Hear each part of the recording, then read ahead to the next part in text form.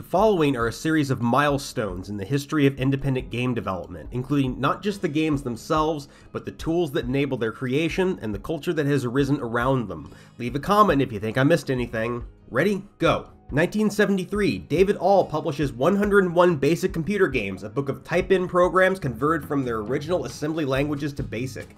It is so popular that at one point, there are more copies in print than computers capable of running the programs. Late 1975, Rusty Rutherford creates The Dungeons, better known as Petit 5, the first of a series of Dungeons & Dragons fan games created for the University of Illinois Plato computer system. May 1984, the UK company Telecomsoft establishes the Firebird brand to publish hobbyist games for 8-bit computer systems. December 17, 1992, ASCII releases the first edition of RPG Maker, an early video game creation tool. Illegal copies would quickly spread outside of Japan. 1993, Harry Dodgson produces the first homebrew cart, a monitoring utility for the Atari 2600. The first homebrew game for the Atari 2600, a Tetris clone, would come out 2 years later. January 26, 1994, Brendan Weiber releases a public version of the Doom editing utility. This enabled users to easily create WADs or custom levels for Doom. The modding scene expands quickly. November 3rd, 1994, Justin Fisher coins the term total conversion to describe his Doom WAD Aliens TC. A total conversion replaces all elements of the source game, effectively creating a new game inside of an existing one. May 12, 1998, Macromedia releases Macromedia Flash 3. While intended for developing advanced interactivity for websites, Flash 3 was also sophisticated enough to develop web-based video games. September 23, 1998, Patrick Wilson and Lane Walker Avina found the TI Calculator Programming Alliance, a group dedicated to creating programs for the TI-83 Plus and its successors. They become most known for developing a series of ports and original games for scientific calculators. March 15, 1999, the first Independent Games Festival is held at the Game Developers Conference. The first grand prize is awarded to a never-released game called Fire and Darkness. April 7, 1999, Team Fortress Classic, originally based on a modified version of Quake, becomes the first mod to receive a standalone commercial release. July 25, 1999, Newgrounds founder Tom Fulp posts the game Pico's School, a game far more complex than what was the norm in Flash development at the time.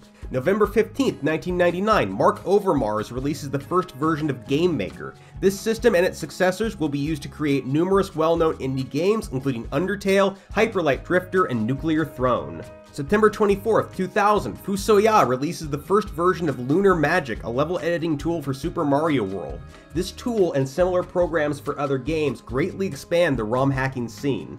March 15, 2002, the first Indie Game Jam is held in Oakland, California. This was followed in April by the first Ludum Dare, a virtual game jam still held to this day.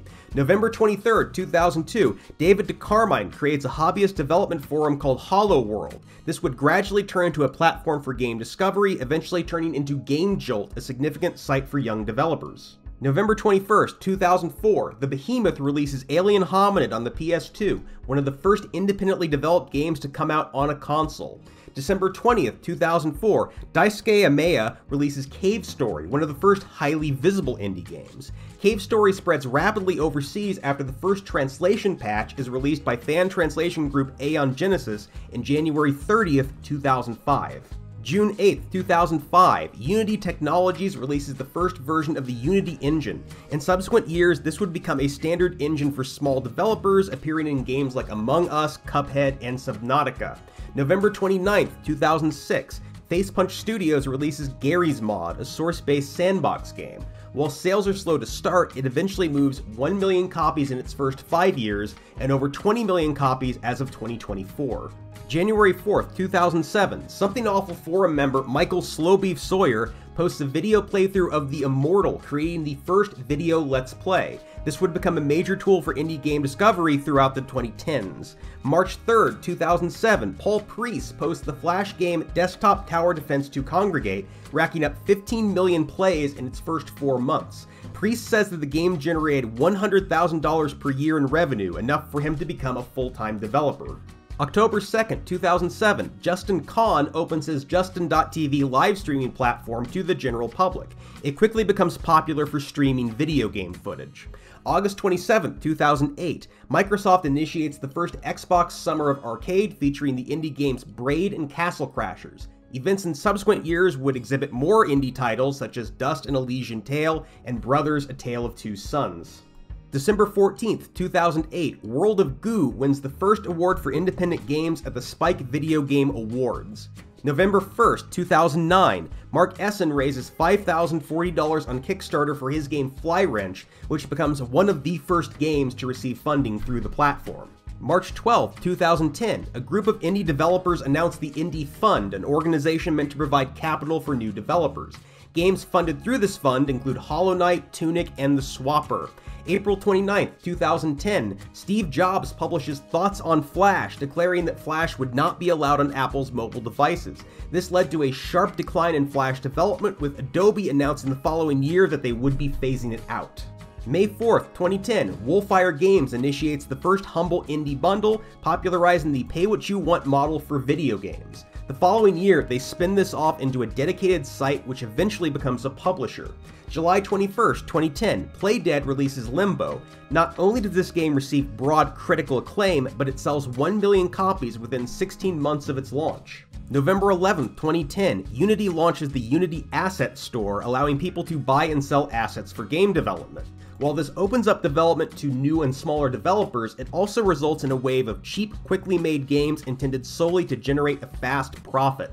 May 16th, 2011, Relogic releases Terraria. It would go on to sell 44 million copies, making it not just one of the best-selling indies of all time, but one of the top-selling games, period. June 6, 2011, Justin.tv spins off its video game streams into their own platform, Twitch.tv. This would go on to become an essential means of game discovery for smaller developers. January 20th, 2012, Indie Game The Movie, a documentary focusing on several prominent indie developers, premieres at the Sundance Film Festival. March 13th, 2012, Double Fine raises $3 million via Kickstarter for their game Broken Age, making it the first game to receive 7 figures through the platform. August 30th, 2012, Valve launches the Steam Greenlight program, enabling users to act as a first approval system for new games. The intent is to streamline the process for new developers, though the process remains very slow at first. October 23rd, 2012, Devolver Digital, at this time best known for publishing the Serious Sam series, publishes Hotline Miami, becoming one of the first indie publishers. March 3rd, 2013, Leif Corcoran launches itch.io, further opening up online markets to small developers. July 27, 2013, Ouya announces the Free the Games Fund, offering matching funds to any developer who can successfully crowdfund their own money.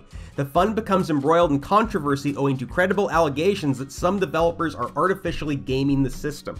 August 29, 2013, Valve modifies the Greenlight program to make it easier to use, approving 100 games in one day as a symbolic gesture. The following year, Steam's catalog grows by 80%, the largest increase since the store was added. January 14, 2014, Juan Linetsky and Ariel Manzour released the first open-source version of the Godot engine, which would become a popular Unity competitor.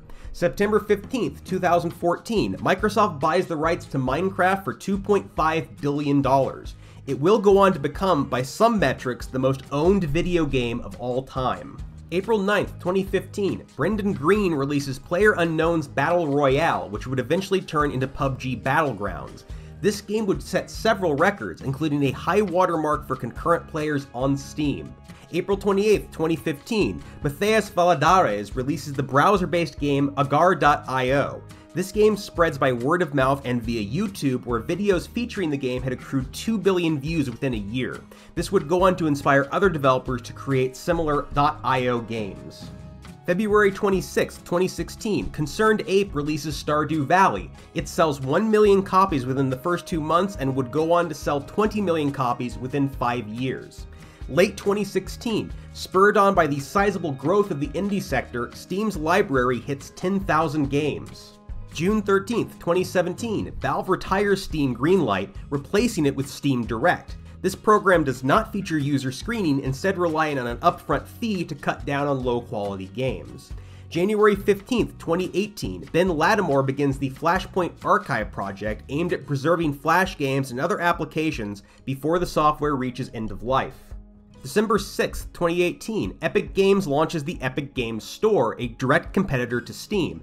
Epic aims to draw small developers by offering a more favorable profit share, kicking off a conflict between the two launchers. 2019, indie games have generated more than $5 billion in revenue on Steam, with estimates placing the yearly revenue at $1 billion. August 4th, 2020, Fall Guys developer Mediatonic reports that the game has attracted 1.5 million players within the first 24 hours after its release. January 12th, 2021, the kill switch for Flash activates, ending Flash in most places for good. Flash portals spend the year scrambling to keep their games functional. February 2nd, 2021, Iron Gate Studios releases Valheim in early access. It sells more than 5 million copies in 5 weeks. November 1st, 2021, a team led by David Phantom Arcade Brown releases Friday Night Funkin' on Newgrounds. It becomes the most popular game ever released on the site, generating over 66 million plays as of 2024. September 2022, according to Cloud Imperium Games, Star Citizen has raised more than $500 million from its backers. This makes it not only by far the largest crowdfunding campaign for a video game, but one of the largest crowdfunded projects ever. September 12, 2023, Unity Technologies changes the fee structure for the Unity engine to one based on installs.